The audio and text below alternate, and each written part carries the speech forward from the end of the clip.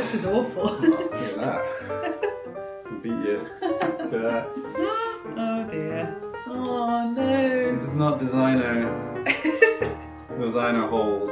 I did not buy this shirt with this hole already made. If you want, you can bring your clothes around to us and we can do that for you for a good price. We'll wear them in for you. Yeah. And you can make them look like workwear. Yeah, real workwear. You can have that real designer workwear look, pre-worn by a farmer. Right, what are we going to do today? What work are we going to do on the farm today? Today I would really like to tackle making a decent hay feeder for the goats. Gonna try and do that today. I've seen an old bit of cot. We have a lot of pieces of things lying around on the farm and someone might see that. Yeah, farm tat. Someone might see that as mess or trash, but actually it's not. It's like Farm challenge. Farm challenge. It's really quite fun when you have to make something. Yeah. You wander around the farm and you try and look at things and think, could that be part of the thing that I'm going to bodge together and build? Yeah. Yeah, it's great fun trying to make something new for the farm out of waste materials or stuff that was left here by the previous owners, stuff that we inherited when we didn't want to inherit it. Yeah, so we're going to go do a little search around the farm, get the pieces we need. I think there's some bits of pallet that have been broken up. I'm going to gather those things, go into the buyer and build that. The other thing I've got to do is move the cheeses. Rosa's going to be in the goat parlour, which is where she has her cheese cave at the moment, which is a repurposed fridge. So you're going to be turning some cheeses, so we'll have a look at that. And then there's a kind of round 2 of me trying to deal with this kind of stone in Mandy's teat, this calcium deposit or milk stone. My next plan is that I was thinking that I'm pretty sure magnesium helps to kind of break down calcium, so I'm going to be giving her a nice harmless Epsom salt teat bath. Yeah.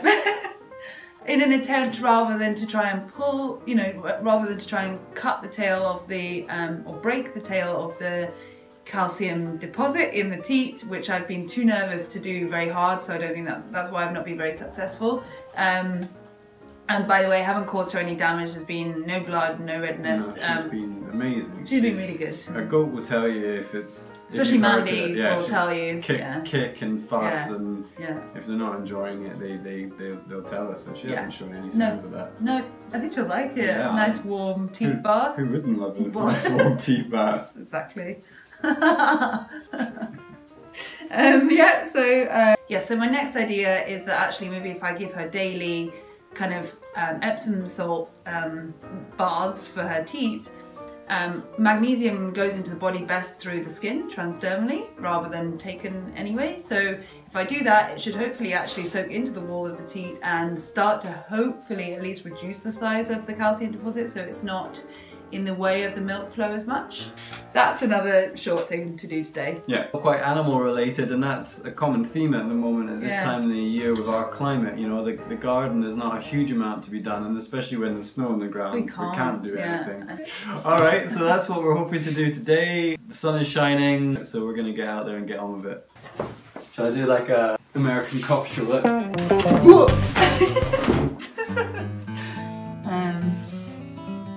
They smell like cheese. I mean, they're pretty colourful. There's all these different communities living on them right now, and they're all battling to kind of take over the turd eating job. So the longer I leave it, the more clear it will be which one is winning. But these aren't as blue as the softer cheeses that you see already, because these are hard cheeses. I've been changing the conditions a lot, so it means that I actually just have no idea really what, I couldn't repeat this. There's a couple of bits that I would say aren't looking great, like mold-wise, but I think it's okay to leave them and hope that they just die over time. There's just so many different types of mold on here right now that I'm quite just interested to see, you know, these molds aren't great on other things and then they are okay on cheese, you know, so you just don't know, and that's how people discover stuff, isn't it? Anyway. So I'm happy to leave them. Okay. I'll look at these, I'll wash my hands, they've probably got bits of blue, and I'm trying to make it so that these don't go blue, that's why they're in a box. So I'm just trying to stop the transfer of the blue, what is called Penicillium roqueforti, I think. Yeah, but they smell like cheese. That smells like a cheese shop when It does. So that can't be bad, you know. No. Trust the nose is the best for cheese. The nose knows. You can tell when something smells like cheese. It might smell like stinky feet, but it smells like cheese, because cheese can smell like stinky feet, because that's actually the same cultures that you might find on a stinky foot, and that sounds gross, but it's true. That's what makes some cheeses taste how great they do. So things might look a bit scary with the cheese, but I feel like we go more with our nose for a cheese rather than our eyes, because if you actually think about it, cheese can look pretty gross. So yeah, so we're gonna leave these for another few months.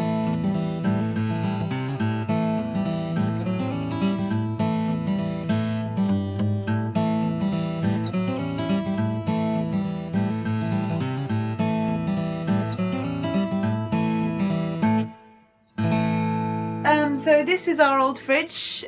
We actually got a new fridge about a month ago. I was trying to keep all of our cheeses in, where was I keeping them? Oh, in boxes in the cold room. And that's great because it created a kind of humid environment in the boxes, but I was getting too many cheeses to have boxes for. So decided to repurpose the old fridge.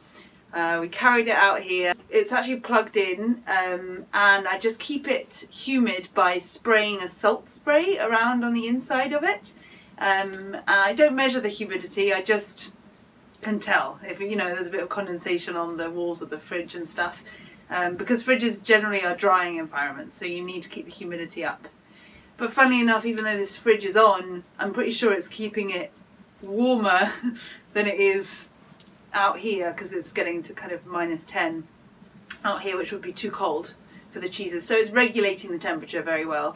And this so far has been the best container to keep the cheeses in, to age them, and they've been the most consistent and the least funny looking moulds developing in here when it's been switched on and kept at the warmest fridge temperature, as in the lowest setting.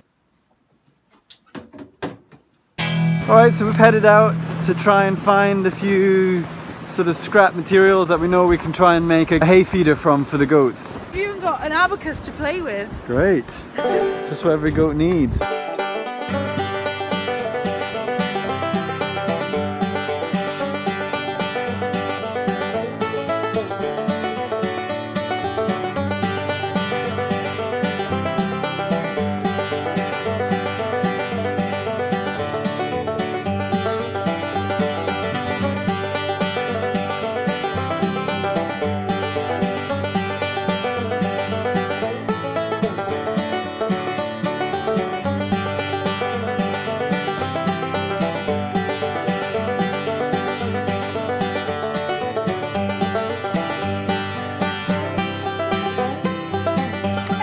Hi. Right. Alright, so we're going to try and make this new goat feeder. Yep, so we found this old baby crib with an abacus on it that Mandy is desperately trying to learn how to count on. So that's what we're going to use. So next thing is just to bang up on the wall, really. I'm going to watch my head in here.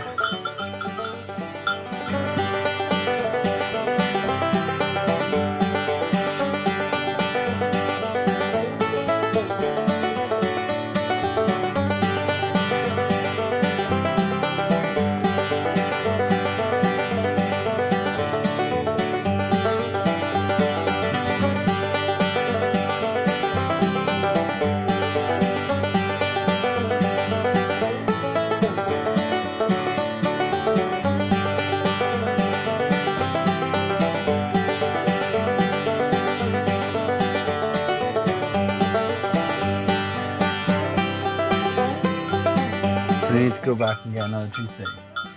Rock, paper, scissors? 1, 2, 3. Right, I'll go and do it then. Yes!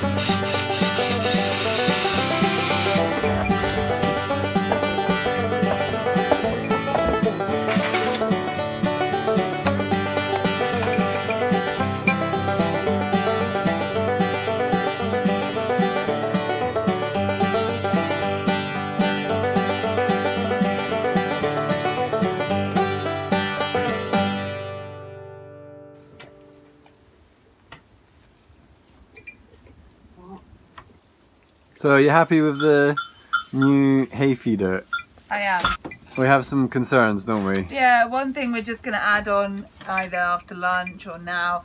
We're just going to put some, you can see Myrtle demonstrating here. She's just testing out the strength of this part of it, which I'm assuming isn't actually that strong. We're going to put some chicken wire here to stop them from coming up. We just want them to feed from underneath. That's the idea. That's quite a natural movement for them as well. So they're browsers. They like to, you know, eat trees and put their heads up to eat, you know, rather than eating off of the ground so much.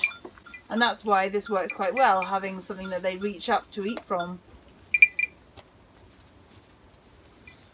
No, it's great. Satisfied. So it solves a lot of problems. Pretty good considering it's all made from rubbish that we found lying around the farm.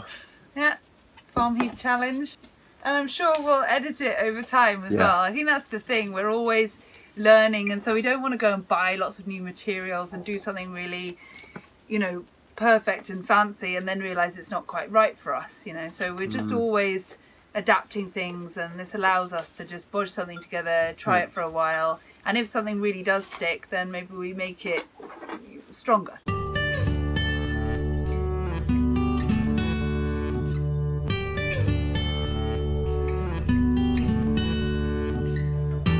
Just giving Mandy's teats an Epsom salt bath. Epsom salt's a kind of form of magnesium, and that's absorbed through the skin actually better than if you were to even take it orally. So I'm doing this, and I'm hoping that the increase in magnesium in, you know, Epsom salts are harmless, as you know, you put them in your bath and things, so these are just for the bath, and it will mean that not only will she get a bit relaxed, but it will start to hopefully break it down. Is that your research or your hope? Well, no, I've never heard of anyone doing this. Yeah. But I know that humans use forms of magnesium for kidney stones, which are calcium deposits, and I know that, yeah, magnesium kind of can affect the level of calcium, and so I figured that the least harmful method that I could try of, you know, introducing magnesium into her teat was Epsom salts, because so just having a go. It's not intrusive, but it's not going to hurt her, so there's no harm. In fact, hopefully it will just be nice anyway. So.